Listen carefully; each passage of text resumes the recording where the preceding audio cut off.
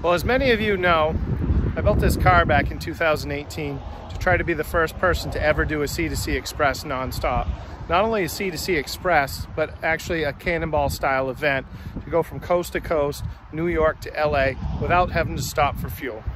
This is the build of the Galaxie and a little bit of the story to go along with how I was able to pack 187 gallons in this car and drive with my co-pilot Andy Laverdiere from New York to LA in about 37 hours. Hope you enjoy it.